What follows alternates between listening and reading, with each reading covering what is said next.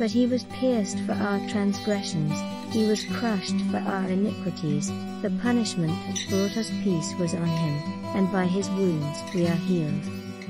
He himself bore our sins in his body on the cross, so that we might die to sins and live for righteousness. By his wounds, you have been healed. He heals the brokenhearted and binds up their wounds.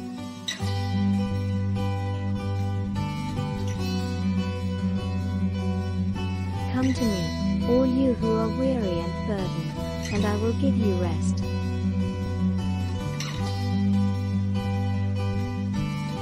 Take my yoke upon you and learn from me, for I am gentle and humble in heart, and you will find rest for your souls. For my yoke is easy and my burden is light.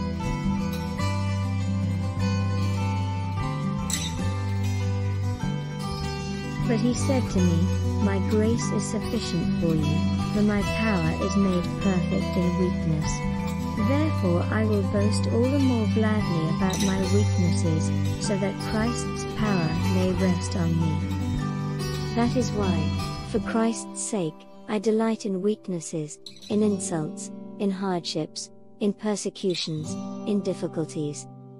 For when I am weak, then I am strong.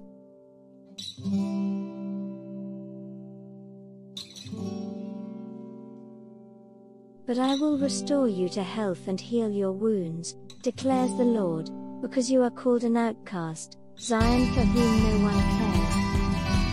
The Lord is close to the brokenhearted and saves those who are crushed in spirit.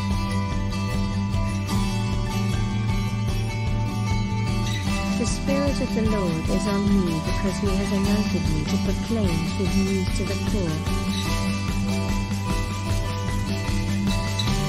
He has sent me to proclaim freedom for the prisoners and recovery of sight for the blind, to set the oppressed free, to proclaim the year of the Lord's favor. He will wipe every tear from their eyes.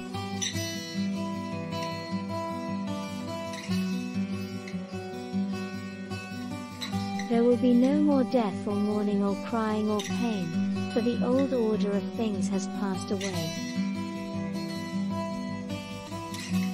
Lord my God, I called to you for help, and you healed me.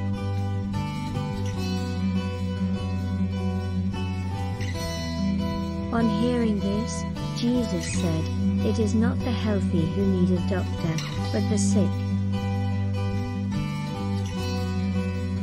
He said, if you listen carefully to the Lord your God and do what is right in his eyes, if you pay attention to his commands and keep all his decrees, I will not bring on you any of the diseases I brought on the Egyptians, for I am the Lord, who heals you.